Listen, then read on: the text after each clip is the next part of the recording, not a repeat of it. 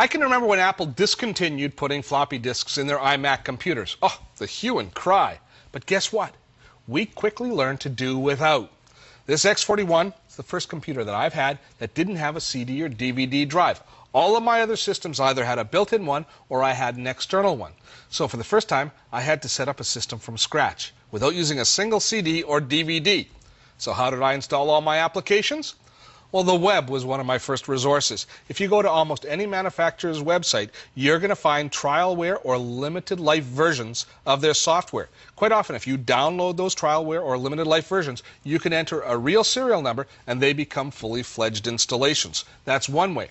The other way was using a memory key. This one here is a 2 gigabyte memory key. And this allowed me to actually put this in my old computer with a CD or DVD. I copied that onto the memory key, and then you can take the memory key and install it from the memory key. We'll just go to my computer, open the memory key, and there's the software that I want to install, and I can run it just the same as though it was a CD or DVD in a local drive on the computer. I can run through all the installation, enter my serial number, and we're done.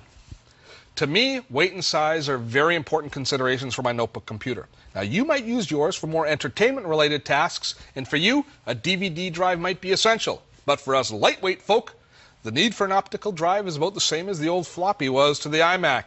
Not really necessary at all. Now, the three friends I told you about off the top of the show, all doing very well with their new notebooks. Thank you very much. And they're all benefiting from the security and backup tools. You know, it's good to know that the first support call they make will be hitting the Lenovo Care button on their computer and not my phone number on speed dial. Thanks for joining us, and we'll see you next time on Dotto Tech.